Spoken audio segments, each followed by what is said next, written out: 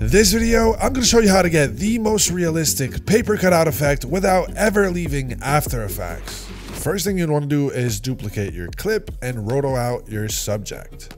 You don't need to be too precise as we want this effect to be grungy. Once you're done, it should look something like this, but we can go ahead and duplicate the clip, go to the middle one and add the CC ball action effect. You're going to want to change the grid spacing to 0, the ball size to 80, the coloring to crisp, the shading to around 100, the scatter to 0.2, and then the displace to 3 or 4.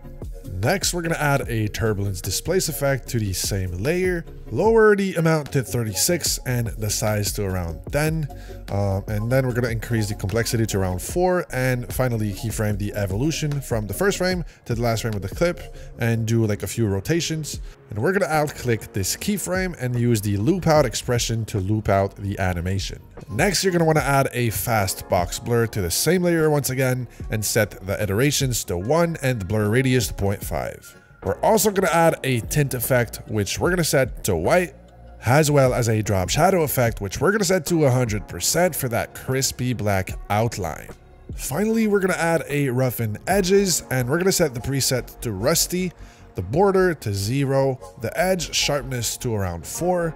These settings are going to remain the same, but change the scale to around 300. And then we're going to keyframe the random seed like we did earlier with the evolution. So keyframe the first and last frame of your clip with different random seed values and then hit the stopwatch icon with a loop out expression. Doing all of that should result in something that looks similar to this, but now we're actually going to play around with the position and scale to make it pop behind the subject. I'm just going to scale it up and center it with the subject, and as you can see, we already have a crazy paper cutout effect. As you can see, the roughen edges is actually optional, and it's basically just going to damage the effect a lot more. I prefer when it's turned on, but you can turn it off if you want.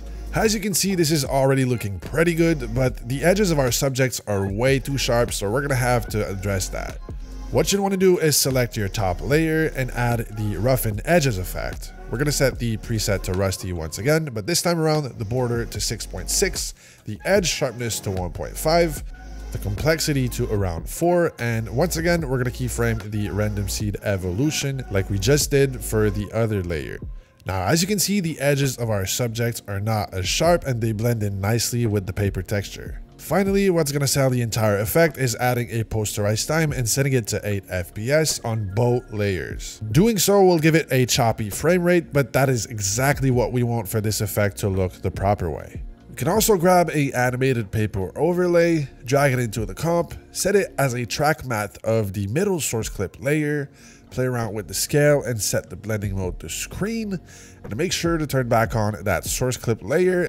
And don't forget to add a posterized time to the paper texture set to 8 FPS. And here's the final result. As you can see, it looks absolutely amazing. But if you don't want to have to redo the entire effects chain every single time, what I suggest you do is you actually select all the effects and save it as a .ffx preset to your computer. That'll be it for today, guys. I hope y'all enjoyed, and make sure to let me know what tutorials you want to see next.